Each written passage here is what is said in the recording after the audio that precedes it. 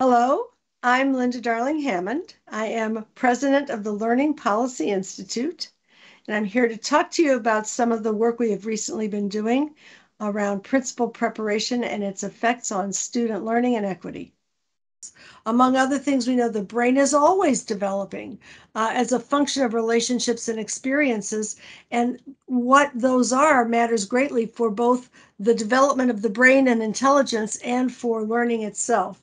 That's what schools are all about, and so we need people who understand what it is that will support learning and development. We also know that learning is social, emotional, and academic, that they are completely interconnected, that if you feel positively in a learning experience, if you trust the teacher and your peer students, if you feel competent and capable, you will learn more.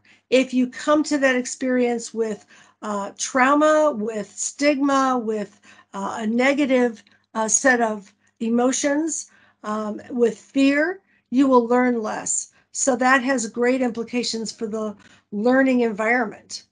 Children actively construct knowledge by connecting what they know to what they're learning, and they always do that within their cultural contexts. So being able to make connections to their prior knowledge, experiences, and cultural contexts matters greatly. Students' perceptions of their own ability influence learning. So the way in which schools either support and affirm students or label and sort and select students can matter for how much individual students learn.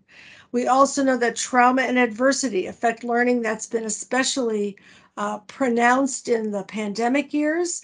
The ways in which we process adverse conditions affects the brain architecture and attention for learning. We also know that relationships and belonging are the most effective antidote to trauma. And all of these things are things that define the kind of schools that we create.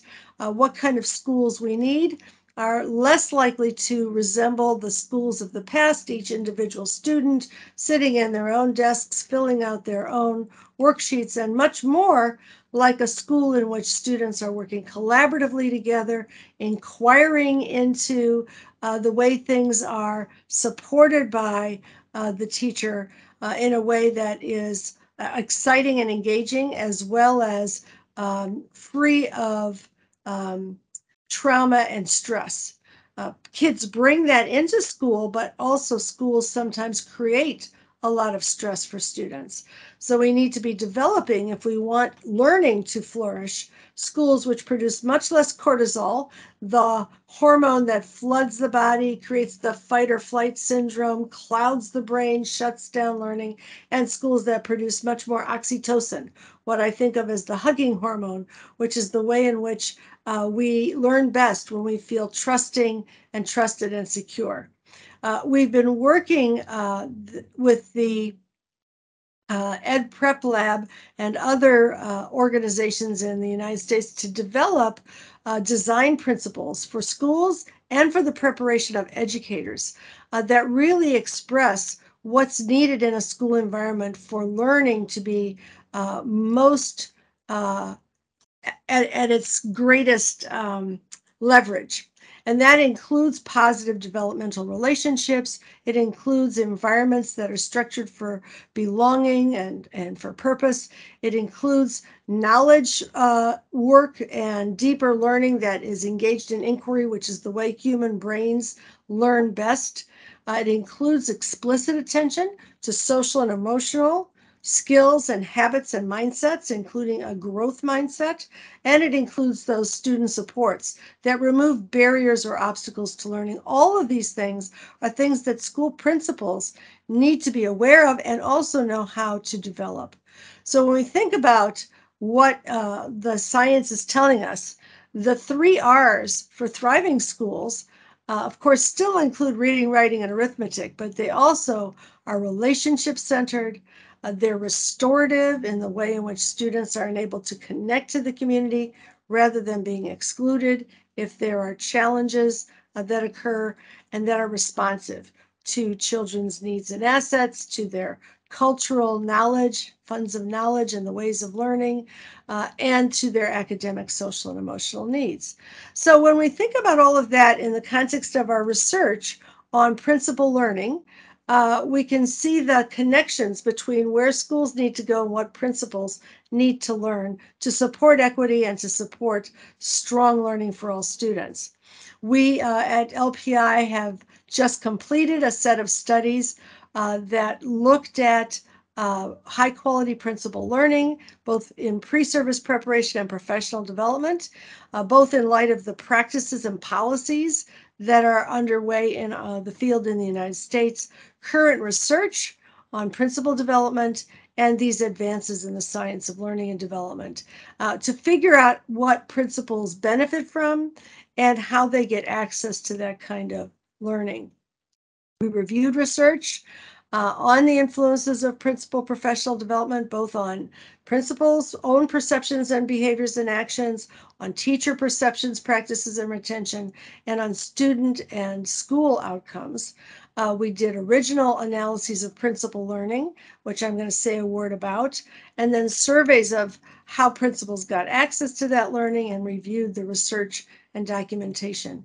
And when we think about the equity considerations in this field, we're talking both about the labor market, who gets to be a principal, who is supported on the pathway to becoming a principal. Does that reflect the demographics of the student population?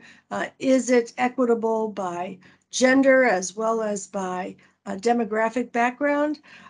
It, of course, has to do with the program itself. What do principals learn about how to support equitable learning?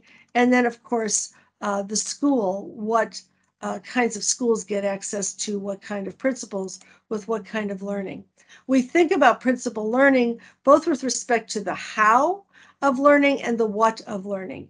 And from the literature that we studied, it's clear that certain things matter for principals to learn. Things about leading instruction, about shaping the positive school climate, about developing people and professional learning for staff and teachers and others. Meeting the needs of diverse learners has become more important as we have expectations for all students to achieve at high levels. And of course, managing change, because we are in a period of extensive change in education, which has been even more accelerated by the pandemic. The how also matters. Do people have an opportunity to apply their learning to real life circumstances and situations rather than just learning theory? Do they have internships where they get to learn under the wing of an expert principal who can demonstrate, model, and coach along the way? That turns out to be extremely important. And what kind of frequency do they have of professional learning opportunities?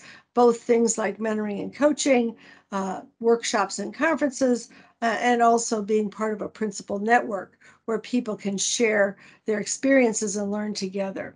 And in some, we found that comprehensive approaches to principal preparation and development do positively influence what principals do, what teachers do, and how they feel about staying in the school, and what students do and how they achieve.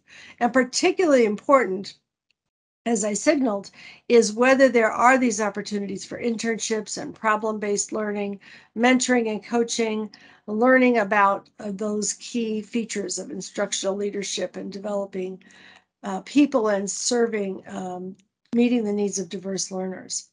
So the relationship between principal preparation and teacher retention is very strong.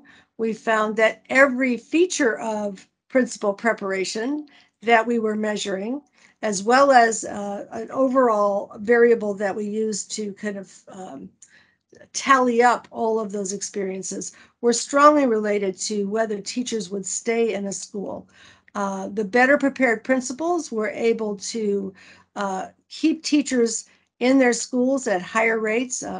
One example is a poorly prepared principal who had sort of a score of 2 on the 10-point preparation quality scale, would see on average about 78% of their teachers stay in the next year in the data set that we could look at in California, as compared to 89% teacher retention in a school with a very well-prepared principal.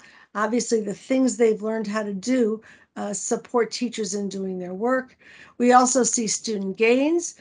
We saw them in both math and English language arts for principals with different levels of professional development access. And in general, professional development was very strongly related to student achievement in both English language arts and mathematics. And you can see that the early career principals, the students who were in schools of early career principals who had a lot of professional development gained a lot more. And that really enabled those new principals to become almost comparable to the effectiveness of principals with much more experience. We also found that those student gains, this happens to be in mathematics, were much larger for historically underserved student populations when their principals had had access to professional learning, in this case, in particular around instructional leadership. But all of those features turned out to matter.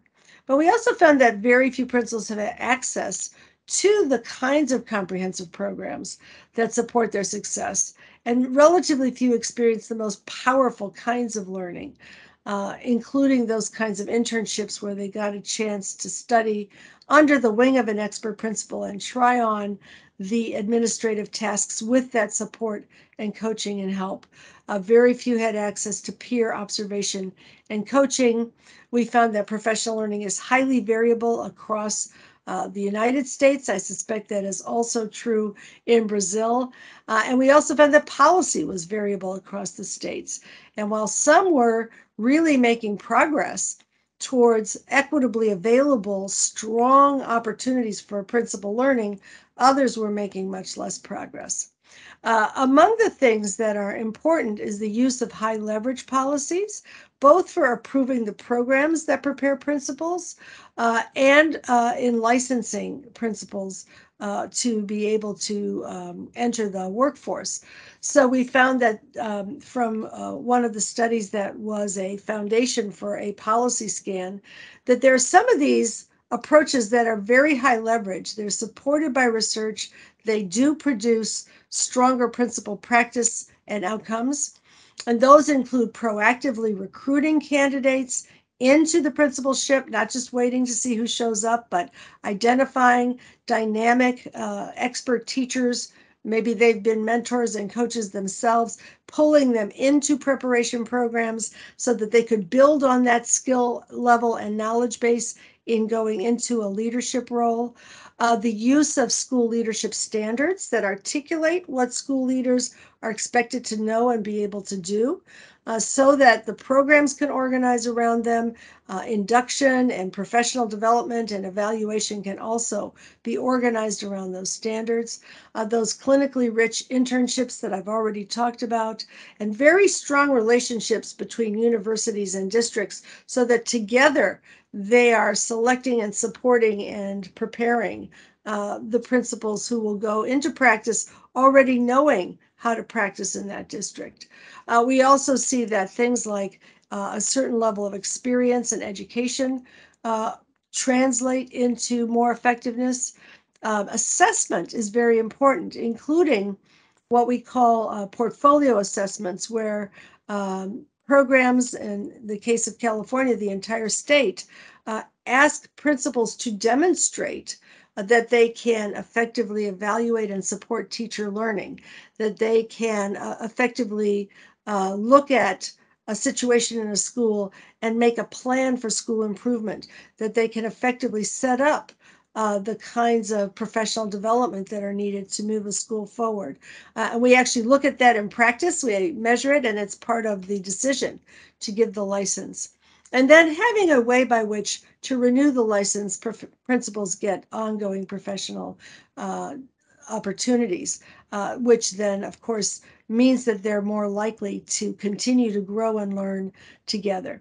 So we know that access to professional learning matters for principals' success and retention, and that of the teachers and students in their schools. We know that that matters greatly for equity in opportunity for children. And then the big question that we tackle is how will we provide more opportunity for principals to learn and create the policies that make that widely possible. I know you are taking up these questions, and you'll have the opportunity to hear from my wonderful colleague, Marjorie Wexler, and I look forward to the ongoing conversation that will result.